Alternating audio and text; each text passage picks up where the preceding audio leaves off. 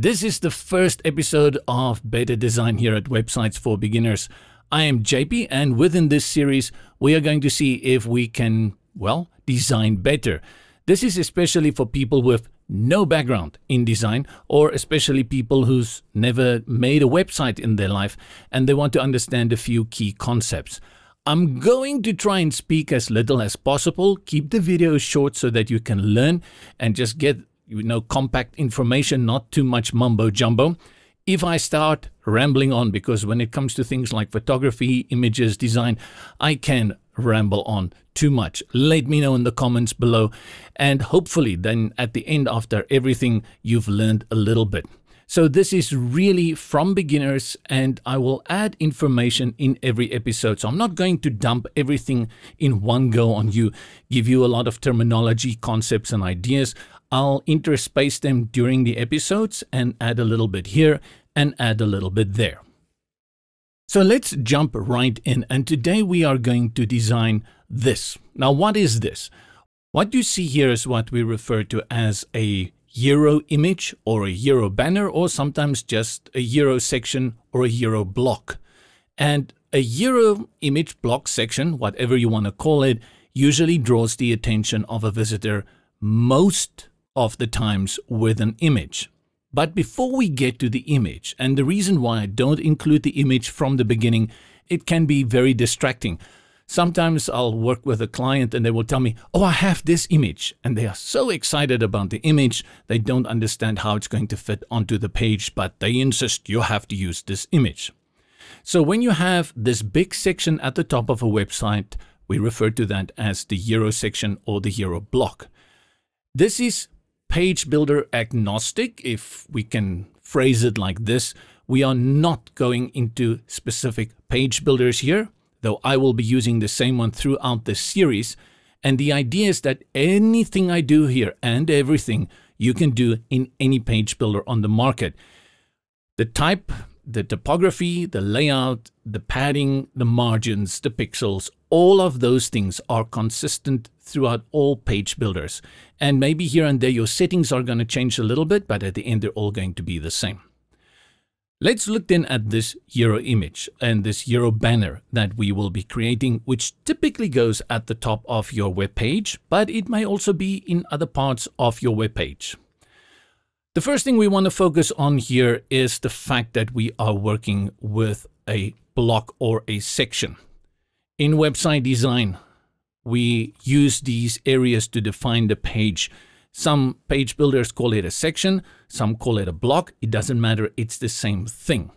And when you design a Euro image, it takes up an entire section or a block.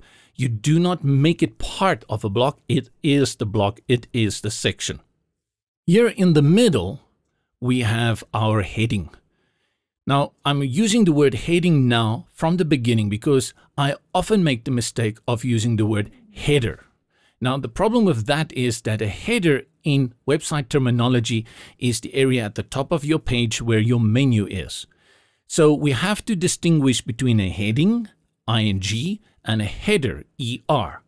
When you have text on a page that is like a paragraph title, then it is your heading. The heading draws the attention, so you can see we use a very bold font, a font with thick lines so that it can be read very easily. We also put it in all caps, uppercase, so that it also draws more attention when your visitor comes to your site.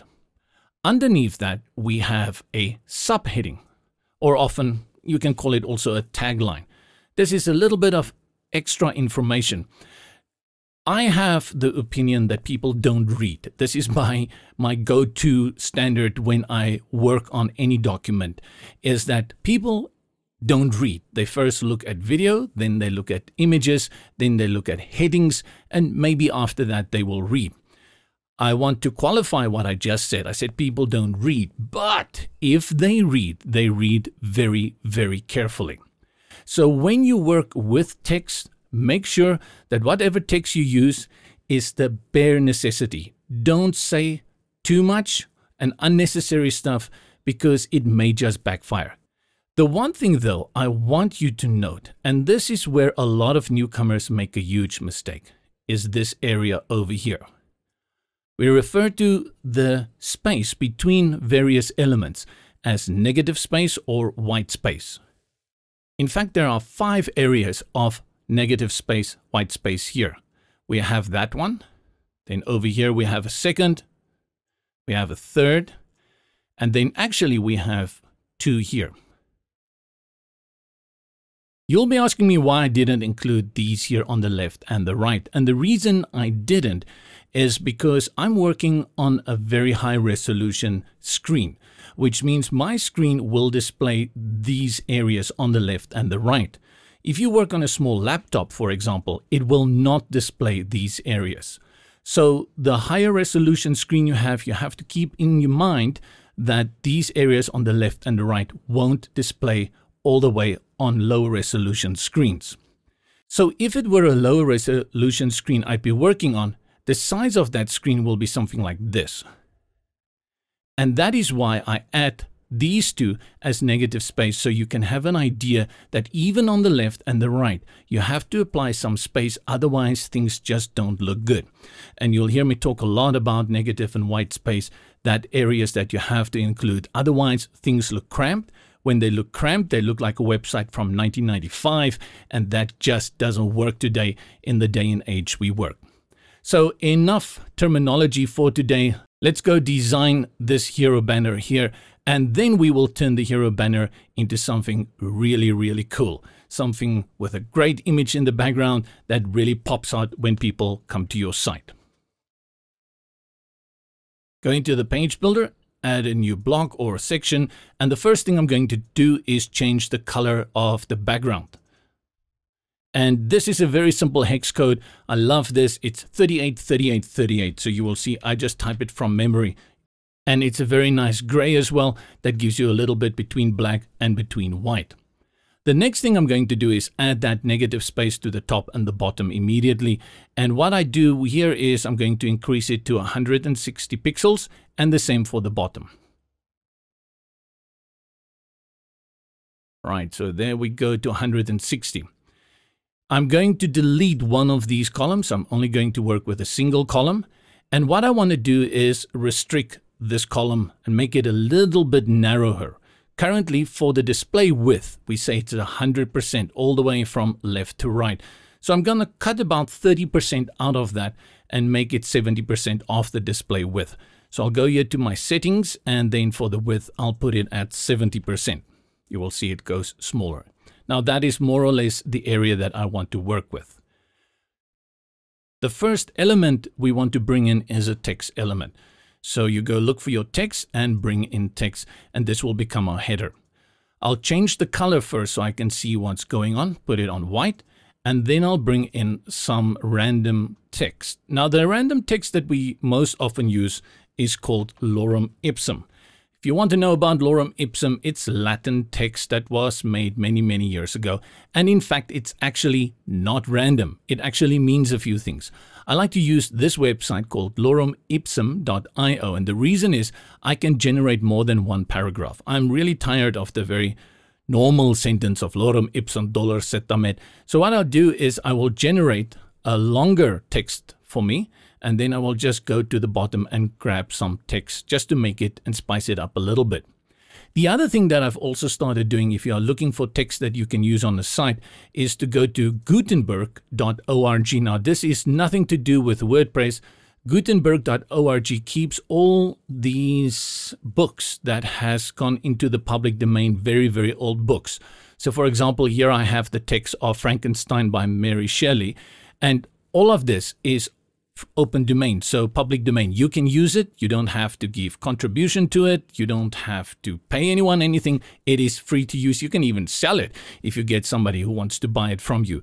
So I often use this kind of text as well for placeholder text. Just make sure you don't use anything offensive in there. So I copy some lorem ipsum text and I'm going to paste it here. The font that we will use for this one is called Yeseva one. I've really grown to like this font. Because we are working with a main heading, which is the one that we want to pop out, I'm going to increase the size of this one all the way up to 60. By default, page builders come in with a line height often set between 1.4 to 1.8. The problem with that is it's good for paragraphs, but it doesn't work for headings. Headings, you need it to be a little bit more concise. You don't need all this space. You see, from this line 1 to this line 2, the line height is the space that is applied between these two lines. So by default, when I work with a heading, I will reduce it all the way to 1. Sometimes you'll have to give it a 1.2 when you work with a heading, or a 1.1. It depends on how it looks, and it also will depend a lot on the font. The other thing you can do is you can apply some letter spacing. This is also very common in headings. In this case, I'm going to leave it at 0. Then next, let's go and center align it. And that's done. Now we are done with this part. Let's bring in the second text element, and again I recommend that even your page builder can do everything in one element. I would recommend go for 2. It gives you more control, especially when you go to responsive design for your tablet and your mobiles. Let's go to add elements, look for our text, and drop it below this one. And again, I'm going to first change it and put it on white. Going to select all the text, paste my lorem ipsum. Let me just get this right, and let's style it. I'm going to put this on a good old favorite, Lato. And we leave the size at 16. Weight we can put on light, and the line height 1.7. It doesn't affect this much. And the only thing we're going to do is center align it. And we are almost done. As we click out, we start looking at this space between our heading and our subheading. For newcomers, you will think it looks good. But trust me, whenever in doubt, add space. If you think, for example, is this hero banner big enough and you are not sure, then you just go ahead and you add more space. You can't go wrong by adding more space. Rather add more space than having things cramped. I'm just going to undo that.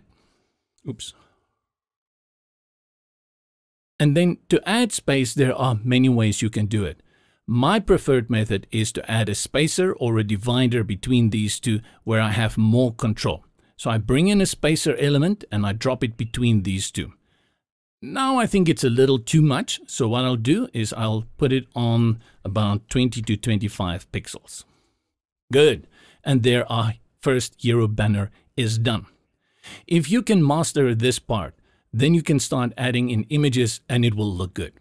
Before we add the image, very important, let's go look at how this will display on a tablet and then also on a cell phone. Go to your mobile responsiveness on a tablet, and we see it is more cramped. So what we do is we add more space at the top. I'm going to bring this to around, let's say, 120 pixels. And then also at the bottom, I'm also going to add about the same amount. Let's drag it down a little bit less. Let's reduce the font size a tad. Currently we're at 60. Let's take it down to 36. That looks much better. And I think here for the spacer, yeah, I think that looks okay.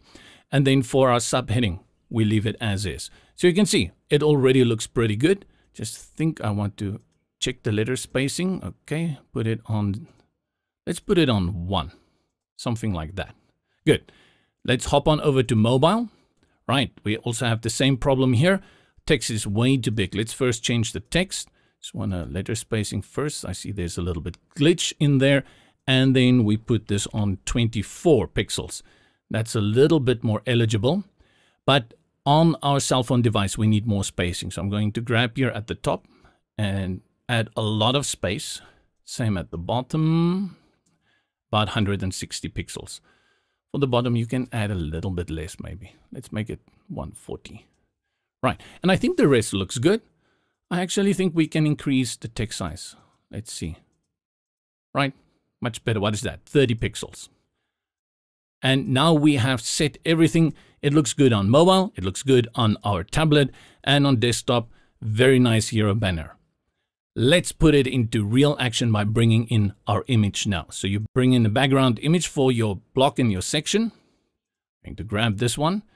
And there's an overlay applied that I just want to remove.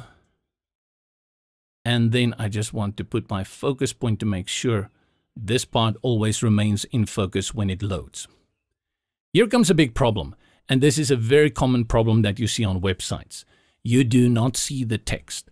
And there are many ways to fix this. In this case, the only thing we're going to do is make the text dark. So we're going to make it black. I'll click on it, and then let's just grab black, which is 00000, and same for this one. This text here is still too light, very difficult to read. So let's use a different font weight. And weight will increase the thickness of the line. I'm going to put it on bold. Much better to read. You have to do the same for the other two. Let's go to tablet and see how it looks. Right, that's fine. And then on mobile, it also looks pretty good. And that's our first Euro banner. Let's save our work and then we go view it on the front end. Test it a little bit for mobile responsiveness to make sure that it works properly. And that's our first image for better design. It's looking good, Peter. I like it. So let's see how this will display on a tablet. That looks good. Let's also see it in landscape mode. Nothing we can complain about there. And then the one that we always have to test is Apple iPhone X. I see I have to play around a little bit up here. That looks pretty good. Maybe we can change the focal point a little bit more to the left here. And if somebody were to view it in landscape, it will also look very good. One of the devices I also like to check it on is this one called Laptop S, which is a very narrow display. And the reason I do that is for those areas on the left and the right that I had showed you at the beginning of this video. If you had made your design too wide, this display will show you how it will look on a smaller laptop. Is it cut off? Do you need to add more padding? Or does it display correctly? And in this case, because we have limited our text to 70%, you remember I put it on 70% of the whole width, it looks pretty good and you still have that Euro image display. Great stuff! Hope this kickstarts a good series for better design. See you again next Saturday for episode number 2.